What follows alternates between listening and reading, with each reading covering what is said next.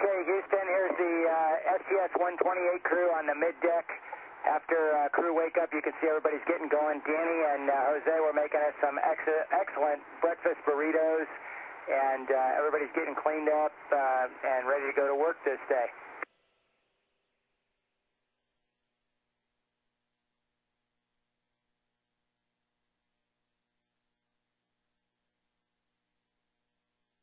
All right, and now Jose's going to tell you about the NC2 burn we did.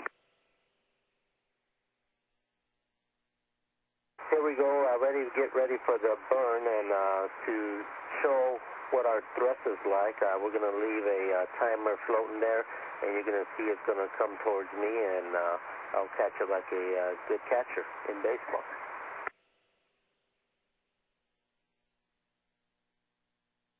Okay, CJ's getting ready for the burn, and there it goes. Oh, live. And he's out.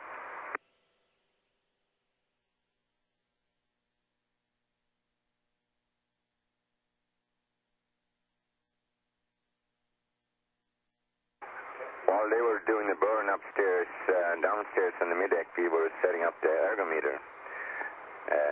To do workout is even more important in space than it is on Earth. We don't get to use our muscles very much.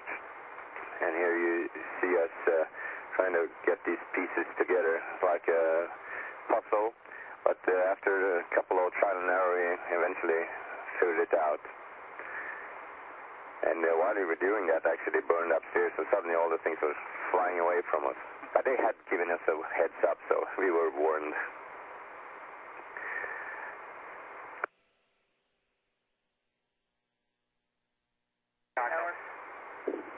This, on the mid-deck, we have cleaned up now compared to yesterday. We had a lot of bags, things and that.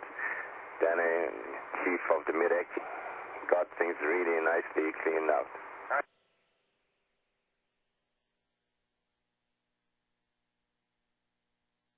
Today was the inspection, since it was flight day 2. We pulled the OBSS out of off the starboard side of the orbiter and completed the inspection of both sides, starboard and port. We also did a nose cap inspection. We took turns playing R1 with the other two, helping with the scans and recording. It's a pretty full day. We start early in the morning, and it takes most of the day to get through it all. Then a lot of the work is done on the ground as they take all of our images and the data and begin to analyze it.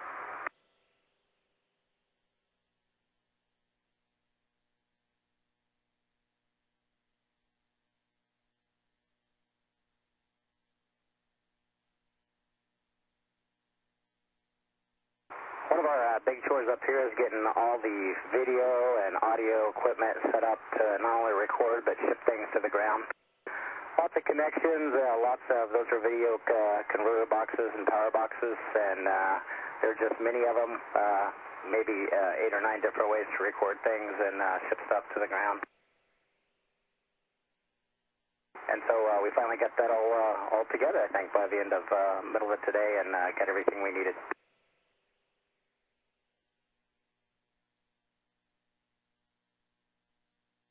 Okay, you see that down the mid-deck again. We finally got the ergometer all set up, and this is actually it's a manual adjustment knob, and you can see that space is a lot of fun. If you're not having fun in space, you're obviously doing something wrong.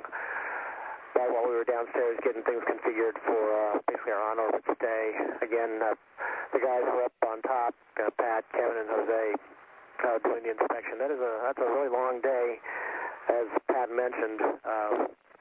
And it's a very hard task to do, but they did a really great job today.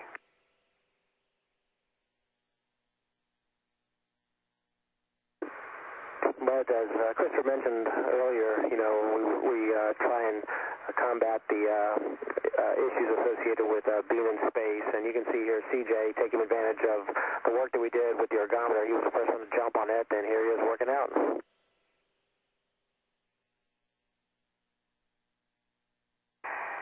And then today we spent quite a bit of time working on EMU checkout, or checking out the spacesuits for the 3 spacewalks that we'll be doing. You can see Danny and Krista here working on their space suits. We worked on the suits themselves and then spent part of the day as well pulling together all the equipment that we'll need to transfer over to the space station, because all three of our spacewalks will be happening out of the space station airlock.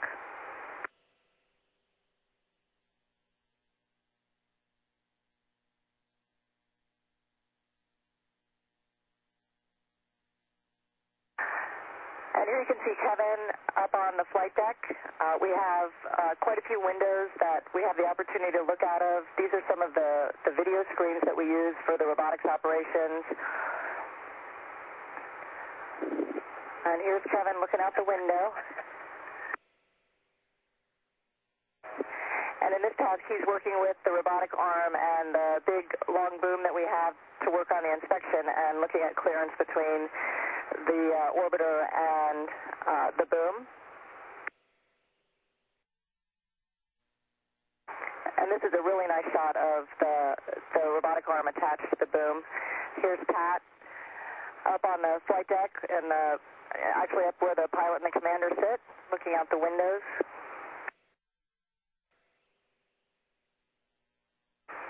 And from every window, we have a really spectacular view of the Earth, as well as the what surprised me, the real blackness of space. I don't think I've ever seen black as it is out here.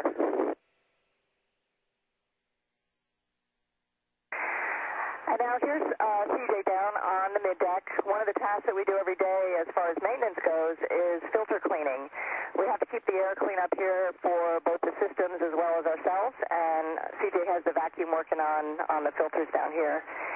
And I got the opportunity as well to use the vacuum cleaner, and it's really very fun. Back into spaces that you don't normally see, just to make sure it's all clean.